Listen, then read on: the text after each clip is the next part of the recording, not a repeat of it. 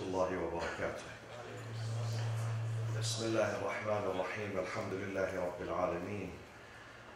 الحمد لله الذي يجيبني حين أناديه ويستر علي كل عورة وأنا أعصيه ويعظم النعمة علي فلا أجازيه.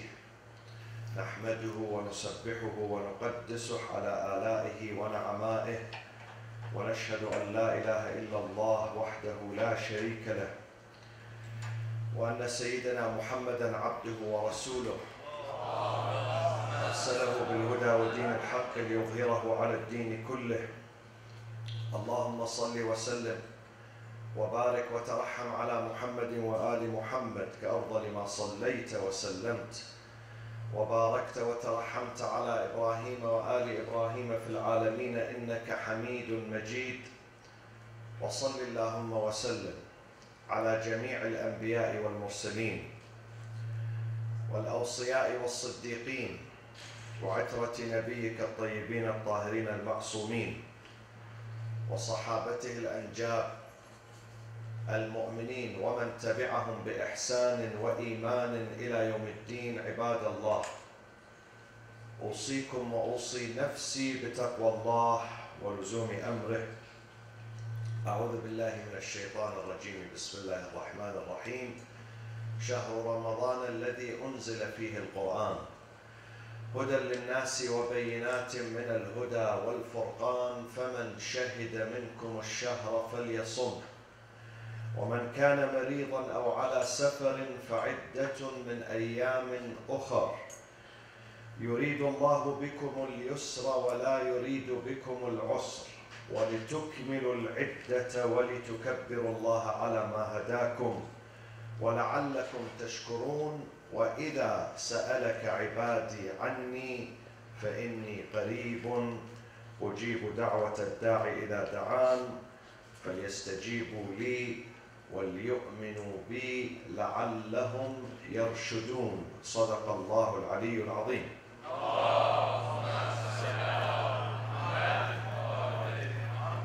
Almost half of the month, or more than half of the month, is gone, and we are on the heels of the nights of Qadr, the nights of destiny, the nights that determines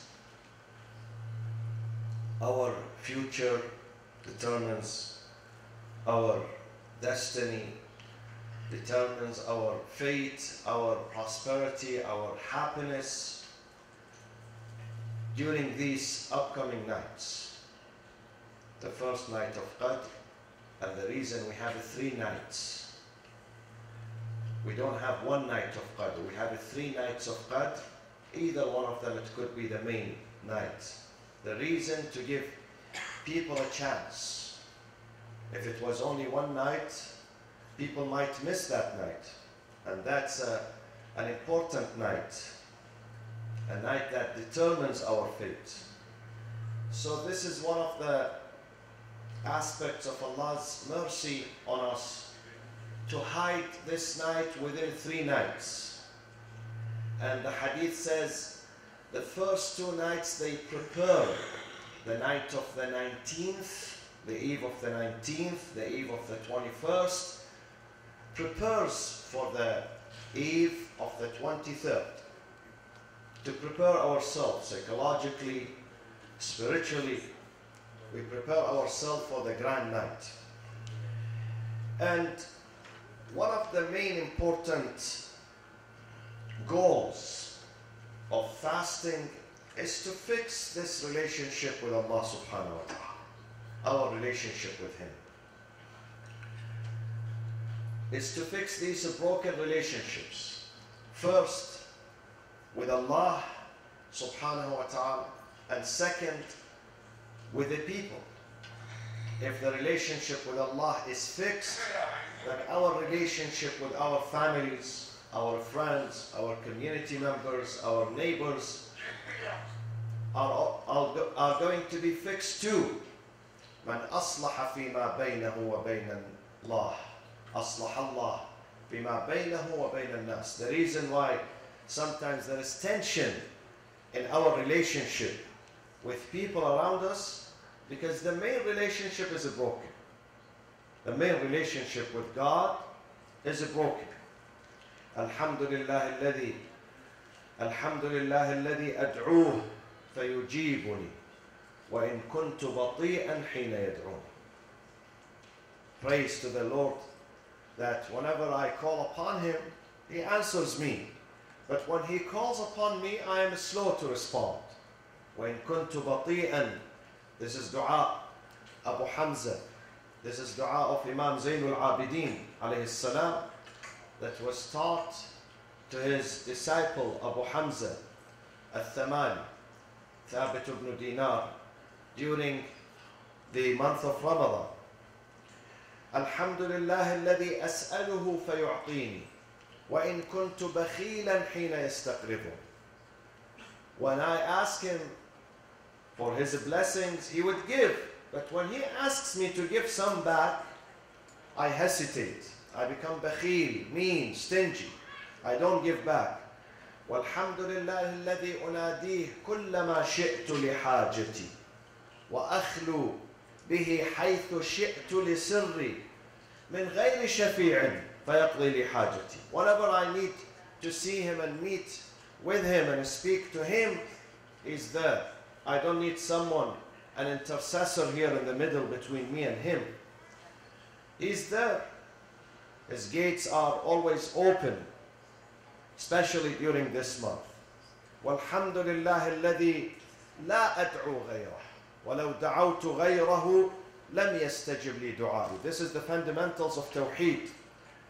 We learn Tawheed from Ahlul Bayt. Ahlul Bayt, they teach us the right Tawheed, how to speak to Allah and how to worship Him. Alhamdulillah alladhi la ad'u ghayrah.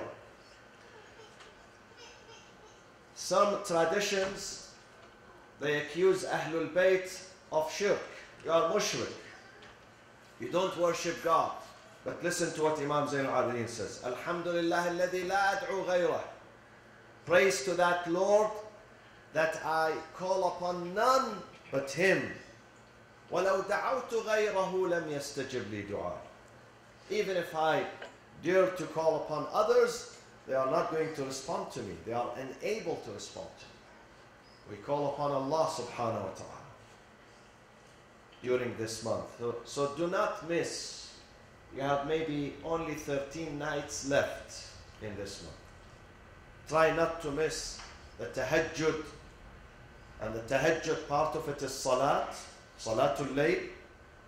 وَمِنَ اللَّيْلِ فَتَهَجَّدْ بِهِ نَافِلَةً لَكَ عَسَىٰ أَن يَبْعَثَكَ رَبُّكَ مَقَامًا مَحْمُودًا. And part of it is dua. These types of dua. Dua Abu Hamza, dua al-Sahar, dua al-Iftitah. We learn the etiquettes of how to speak and address Allah subhanahu wa ta'ala. So this relationship, this vertical relationship has to be fixed and has to be strengthened. Once this relationship is fixed, then we come to the horizontal relationship with the people. When our relationship with Allah is healthy, is normal, is good, then that would reflect on our behavior here with people on earth, beginning with our parents. Sometimes I see some people who do not have good relationship with their families, even including their parents. Sometimes between the husband and the wife. This is the month of reconciliation. This is the month of sulh, of peace, of restoring the relationship, restoring the respect, restoring the mental, spiritual intimacy with your family. This is the month. This is the month when your relationship with Allah is good, the heart becomes a pure, clean, and then it is going to be reflected on your relationship with people around you. With your brothers and sisters, in particular, our siblings, we have to fix the relationship. With cousins, with extended family members, we have to fix this relationship before the nights of Qadr. before the night of forgiveness. Because Allah, during the nights of Qadr, He does not look at the shapes. He looks at the hearts. And the more the heart is pure and refined, the more the dua is going to be accepted. The more He's going to respond to your prayers and to your request during Laylatul Qadr. Let's work on the heart.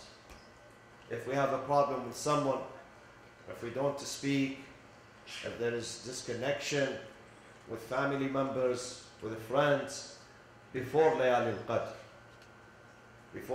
Qadr, we take this step, courageous step. Courageous step. It requires a lot of courage, a lot of tolerance to go to him, to go to her and say, I'm sorry. We are approaching Laylatul Qadr and I want to meet my Lord. إِلَّا مَنْ أَتَى اللَّهَ بِقَلْبٍ سَلِيمٍ. I need my heart to be clean, to be pure. فَاسْأَلُوا اللَّهَ رَبَّكُمْ بِنِيَّاتٍ صَادِقَةٍ وَقُلُوبٍ طَاهِرَةٍ. If the heart is not clean, if the heart is contaminated, and there are many types of contaminations, the worst contamination is a grudge, hiqd. This is the worst type of contamination. This is very deadly, very dangerous. When there is grudge, there is hate, especially when it comes to the mu'mineen, among the mu'mineen, in the community of believers, then that is an ailing heart. And the ailing heart cannot send a message. Sometimes you see the connection, the Wi-Fi connection is weak. It's not good. It's not fast. You can't send pictures. They tell you there is weak connection. This is true when it comes to the heart. If the heart is ailing, the heart is not clean, not ready, the message would not go up. The message is not sent. We have to work on the hearts. فَاسْأَلُوا اللَّهَ رَبَّكُمْ بِنِيَّاتٍ صَادِقَةٍ وَقُلُوبٍ طَاهِرَةٍ أَنْ يُوَفِّقَكُمْ, to enable you to stand before Him. Standing before Allah requires tawfiq, requires an opportunity, requires some help from Him, requires an invitation by Him. We have to be prepared for Laylatul Qadr. Prepare the hearts. Some people prepare their books of dua, Quran, sajjada. Very good. But more important than all these material things, to prepare the heart. To prepare your heart. Make your relationship with people good. Seek forgiveness. Seek forgiveness from people. How many people we insulted?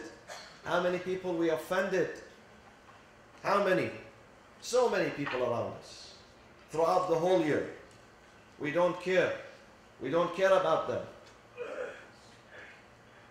This is the time to go back to Allah subhanahu wa ta'ala through this channel. Through beginning with His creatures. Through restoring our relationship with His creatures, then we can restore a good relationship with the Creator. The month of Ramadan is an opportunity for soul searching, for self-examination, self-reflection. روي عنه صلى الله عليه وآله وسلم أنه قال: أقربكم مني يوم القيامة أحسنكم أخلاقا.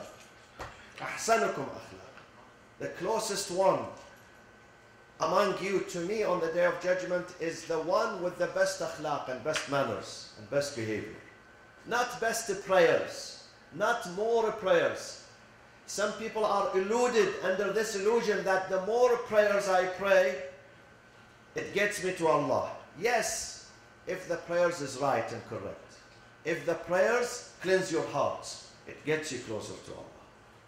But if that prayers is spiritless, فَوَيْلٌ لِلْمُصَلِّينَ وَيْلٌ لِلْمُصَلِّينَ الَّذِينَ هُمْ عَنْ صَلَاتِهِمْ سَاهُونَ. They do pray physically, but they are absent when it comes to the spirit of the salat, the message of the salat, the message of love, the message of care, the message of humility, the message of humbleness, the message of brotherhood and sisterhood. This is the message of salat. الذين هم عن صلاتهم ساهون الذين هم يراءون ويمنعون الماعون. Life is too short, my friends. From last Ramadan until this Ramadan, how many people we lost? How many people are gone? Many people. And many of those were young. Many of them were young, not very old. Life is too short. It's not worth it to spend this life in tension. It's not worth it. It's not worth it to create tension, to maintain tension. Try to end the tension. Try to restore your relationship with others. I mentioned some hadiths before that our imams, who are leaders in love and compassion and forgiveness, they teach us that even if you think that you are innocent and that side, that part is guilty, still go to him, say, I'm sorry. After 3 days, do not keep this a broken relationship. Go to that person and say, I'm sorry, even if you think you are right and he's wrong. Because in most cases, we always believe we are right and others are wrong. Still, you have to go and reach out to that person in order for Allah subhanahu wa ta'ala. The most difficult thing for God is to see His children, His dependents, His creatures are fighting among themselves. That's the most difficult thing for Him. So He wants us to go back to each other so He can embrace us with His mercy, inshallah. وَإِذَا سَأَلَكَ عِبَادِي عَنِّي فإني قريب أجيب دعوة الداعي إذا دعان فليستجيبوا لي وليؤمنوا بي لعلهم يرشدون. أعوذ بالله من الشيطان الرجيم. بسم الله الرحمن الرحيم. والعصر إن الإنسان لفي خسر إلا الذين آمنوا وعملوا الصالحات وتواصوا بالحق وتواصوا بالصبر. وصلى الله وسلم على سيدنا محمد وأهل بيته الطيبين الطاهرين.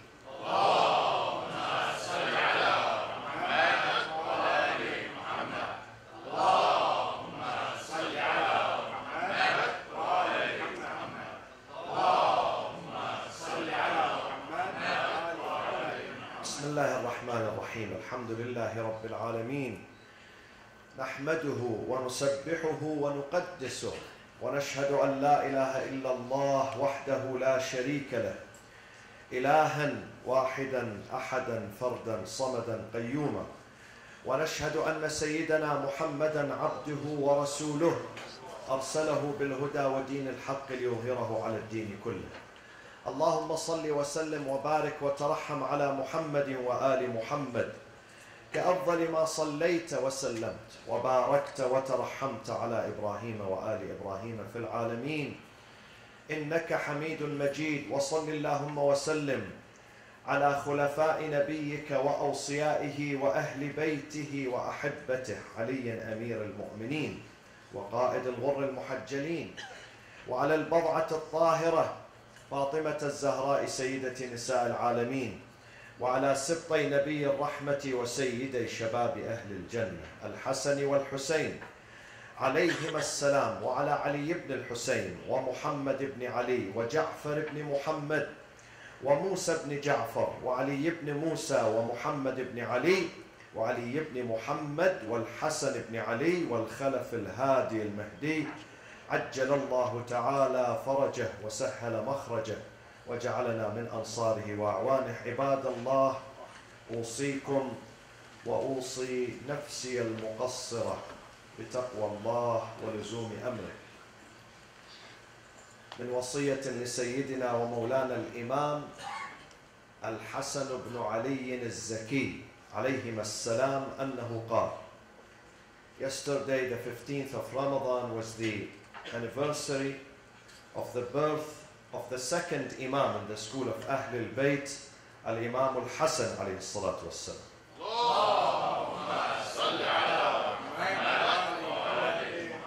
In his will, wasiyah, in his advice, to one of his students. He says, "Ista'idda li safarik." Prepare for the day of departure. We have a day of departure ahead of us. We all share in that departure, whether you like it or you dislike it. Whether you are a believer or non-believer, a worshipper or non-worshipper, a Muslim or non-Muslim. That day of departure is reserved for you. Whether you have the money to pay for the ticket or you don't. They have booked the ticket for you to leave. استعد لسفرك. Therefore be prepared. وحصل زادك. Zad is what we use, the provision that we use in the trip. People carry with them. They used to carry food, drink in the past. Now they carry the credit card. You know, United can offer you only if you have a credit card. So, وحصل زادك قبل حلول أجلك. Before that time comes, the ajal, get the provision, make it ready, so you carry it. And then he says, وَاعْلَمْ أَنَّكَ لَا تَكْسِبُ مِنَ الْمَالِ شَيْئًا فَوْقَ قُوتِكَ إِلَّا كُنْتَ فِيهِ خَازِنًا لِغَيْرِكَ. Be assured that every single money you accumulate above what you need, above your needs, is going to be a burden upon you. You are going to accumulate that for others. You are not going to enjoy it. You only enjoy the money that you use and you need. Above that, it's a liability. Above that, it's a burden. You are not going to enjoy it. You accumulate money for some people who might not even remember you after your death. Sometimes I see some poor people with moderate income. They enjoy this life much more than the rich people. Because rich people, they are always in the state of anxiety. Anxious about two things: how to maintain what they have, not to lose it, and how to increase what they have to. They are always. What is really keeps us busy in this life and it brings anxiety, source number one is how to make money. How to make money, how to sustain our families, how to help our families. This is what keeps us busy. This is the first important thing that we have on our mind. How to make money so I can pay for myself and my family. Allah says, I will guarantee that. If you are a hard-working, sincere person, if you are not lazy, you will get what you deserve. But then some people, they get what they deserve and what they need, but they don't rest. They don't have rest. Some of them, I know some of the rich people, they don't enjoy their food. They don't enjoy their families. The month of Ramadan is the month of family. They don't spend time with their families. Tell me, what is the value, what is the worth of this money that you have, or the profession that you have, or the business that you have, which does not allow you to spend some quality time with your children, with your family members? Is it really worth it? Sometimes I see people with minimum wage, $10 an hour, they spend more time, quality time, they enjoy their time with their families, much more than those who are millionaires. Imam Al-Hassan alayhi salam says, when Allah has given you what you need, then if you make extra, share it with others. Don't keep it. Don't accumulate. There are some rich people who have lands and properties that they have not even seen. They don't see it, they don't enjoy it. He accumulates, and then on the day of judgment he has to give the answer. People come after him, sometimes not even his children, his great-grandchildren. They enjoy that property, they enjoy it, and the grandfather in his qabr, wherever he is, I don't know, where they take him, he has to give an answer. وَاعْلَمْ, be assured, إِنَّكَ لَا تَكْسِبُ مِنَ الْمَالِ شَيْئًا فَوْقَ قُوتِكَ. Every single penny that you make above your need, you have to give an answer to that. it would be a burden on you. Try to share, and the month of Ramadan is the month of share. The month of Ramadan is the month of generosity, the month of zakat, the month of حقوق الناس, حقوق الله and حقوق الناس. Before Layal al-Qadr again, if you have some debt to people sometimes begin with the people. Go and give them back. Whatever you have taken, whatever loan you have and the loan is due, you have to go and give it back before Layal al-Qadr. I mentioned this hadith that the Prophet ﷺ, or the hadith, now I'm fasting, I want to be accurate.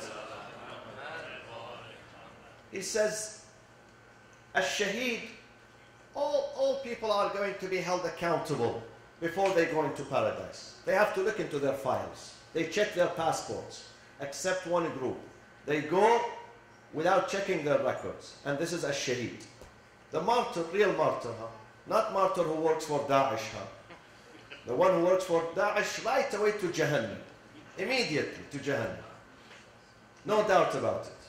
The one who murders the Muslims during Ramadan and before Ramadan and after Ramadan, and murders women and takes. Yesterday they took women from Syria as Asra, Usara, prisoners of war. And they brought them from Syria, they were selling them in Fallujah in Iraq.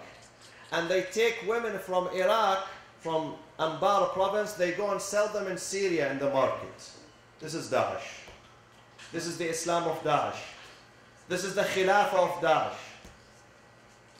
This is the type of Khilafah that Daesh wants to bring to the Muslim communities. And unfortunately, some brainwashed, some naive people in our community, in the Muslim community, they believe Daesh and they support them. So the Shaheed who gives his life for the right cause, they would not stop him, they would not answer him, right to the Jannah. But if he has a loan, they tell him, you will go to Jannah, but not now. Stay here until your family, they pay off this loan. They pay off this debt. They have to pay off this debt, then you can make it to Jannah. So this is how Islam is strict when it comes to financial affairs, financial responsibility. Give back to people what you have taken from them. Then the gates of mercy, inshallah, will be open for you, and share what you have. Be more generous in this month. لَن تَنَالُوا الْبِرَّ. This is the Holy Quran. You are not going to be righteous. Al-birr wa-taqwa. Righteous or pious or kind, unless حَتَّى تُنْفِقُوا مِمَّا تُحِبُّونَ. When you give from the original of your money, from the food that you love, you share. The clothing that you love, you share. The money that you love, you share. Not the extra. مِمَّا تُحِبُّونَ. مِمَّا تُحِبُّونَ. Whatever you have kept for yourself, you have to share with others. At that time, you attain birr, righteousness and piety. بسم الله الرحمن الرحيم. إن الله يأمر بالعدل والإحسان وإيتاء ذي القربى وينهى عن الفحشاء والمنكر والبغي يعظكم لعلكم تذكرون. We have the upcoming youth camp. Every year we have this youth camp. This is our 15th or 14th year, or 16th, I lost count. So we encourage you to attend. It's for the youth who are between the age of 17 until 39 years and 11 months and 29 days. So you are welcome to attend. This year it's going to be at the end of July, beginning of August, 3 days. So register for us, and I assure you you're going to enjoy this camp, inshallah. Also, we have another camp for the juniors. And Layal al-Qadr is going to begin the first night, the eve of the 19th, is Sunday, this coming Sunday, after July 4th, inshallah. Don't forget the fireworks. And then on Sunday, the first night of Qadr, on Tuesday, the second night of Qadr, and the grand night, the eve of the 23rd, is going to be Thursday, inshallah. Allahumma aghfir lil mu'minina wal mu'minat wal muslimina wal muslimat al ahya'i minhum wal amwat tabi' Allahumma baynana wa baynahum bil khayrat. اللهم تقبل صيامنا وصلاتنا ودعاءنا في هذا الشهر العظيم. اللهم اجعلنا من عتقائك من النار. اللهم أدخلنا الجنة واغفر لوالدينا ولأرحامنا ولأهلنا وأصدقائنا. اللهم ارحم المسلمين والمؤمنين في كل مكان يا أرحم الراحمين. اللهم فرج عن إخواننا المؤمنين في سوريا وفي اليمن وفي العراق وفي فلسطين وفي مصر وفي كل مكان يا أرحم الراحمين. وعجل في فرج سيدنا ومولانا صاحب العصر والزمان.